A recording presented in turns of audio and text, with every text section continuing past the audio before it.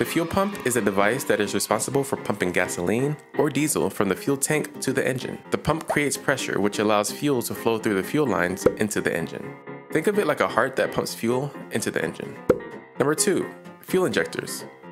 The fuel injector is a small valve that sprays fuel into the engine's combustion chamber. The amount of fuel that is sprayed is controlled by the engine's computer, which determines the amount of fuel needed based on various factors such as the engine speed and load.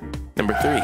Fuel filter. The fuel filter is a device that removes impurities from the fuel before it enters the engine. Over time, dirt and debris can build up in the fuel tank, which can cause damage to the engine if it's not filtered out. Think of it like a strainer that catches dirt and debris before it gets to the engine. Number 4. Fuel tank. This one's kinda easy.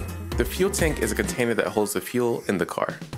It is usually located underneath or behind the car, and it can hold several gallons of fuel. The fuel tank is connected to the fuel pump, which pumps fuel from the tank to the engine. You can think of this like a gas station for your car.